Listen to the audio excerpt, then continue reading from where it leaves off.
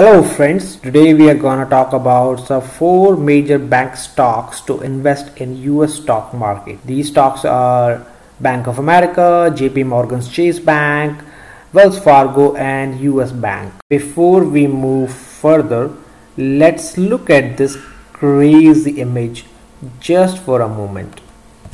I hope marriage investors are gonna like the image. Bank of America was established in 1904, almost a century ago, and its dividend per share is 72 cents. Dividend yield is 3.36% and revenue is $103 billion per year. If you look at the chart, it is from 2016 to 2019 and revenue growth seems pretty consistent for Bank of America. The next big bank is JP Morgan's and Chase Bank. The bank was established in 1799 and currently it pays a dividend of $3.6 per stock. Dividend yield is 4.12% and revenue is $110 billion per annum. From the revenue growth perspective, from 2016 to 2019, its revenue is growing with a very consistent rate. In fact, according to Investor Place, JP Morgan's is headed by one of the best management teams on Wall Street. This management team has worked very hard to generate steady revenue as well as profit growth, because of which the bank has outpaced every other major bank in US. Wells Fargo Bank was established in 1852. Its dividend yield is roughly 7.59% and its revenue is $103 billion, and it has a very consistent revenue growth over the last 4 years. The price of the stock is well below than its 52 weeks high, which is $54 per share. In my opinion, Wells Fargo is one of the greatest stock to add in the retirement portfolio or in the dividend portfolio. This particular stock can be added even for decades for a consistent income. The last bank in this list is US Bank.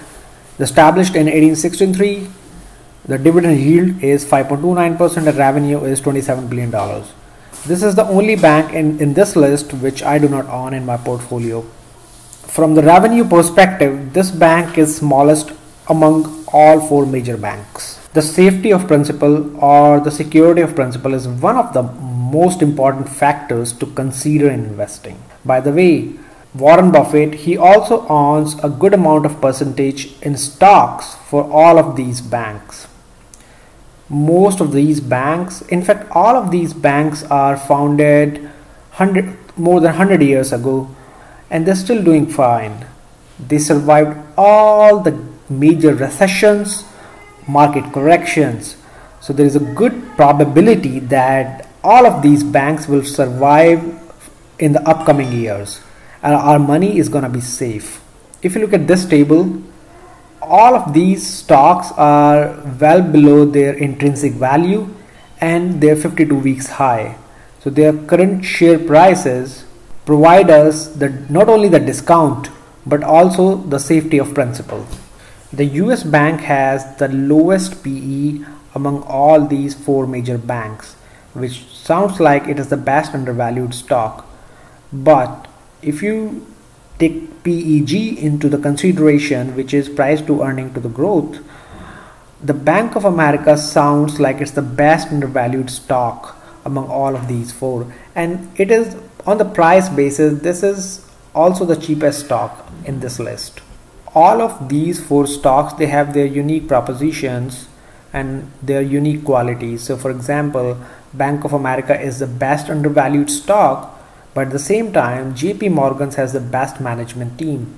US Bank has a very good return on the equity and as well as on the assets. So in my opinion, it would be best to have some portions of each of these four stocks and hold them for a very long term, maybe like 5 to 7 years or so,